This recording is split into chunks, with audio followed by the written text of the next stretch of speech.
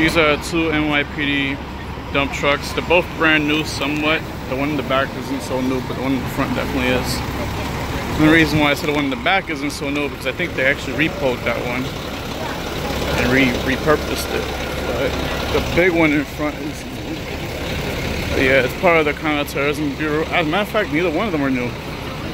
They're all 05. One's 05 and the other one's, yeah, 98, so that's what I gotta say. And they're here for the FDNY funeral. So yeah, that's the brand new dump trucks. For security reasons, they fill them with sand and everything like that. So yeah, that's pretty cool. Got the video.